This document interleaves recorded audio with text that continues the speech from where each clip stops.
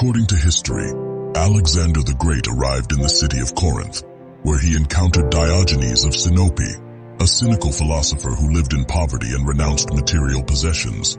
Diogenes was sitting in a barrel under the sun when Alexander approached him. "I am Alexander the Great, the mighty conqueror.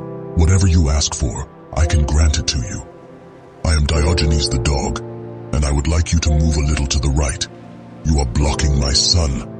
"Diogenes, don't you fear me?" "Alexander the Great, do you consider yourself a good man or a bad one?" "I consider myself a good man." "Then why should I be afraid?" "We shall imprison him, Emperor, for disrespecting you." "It won't be necessary. I want you all to remain silent.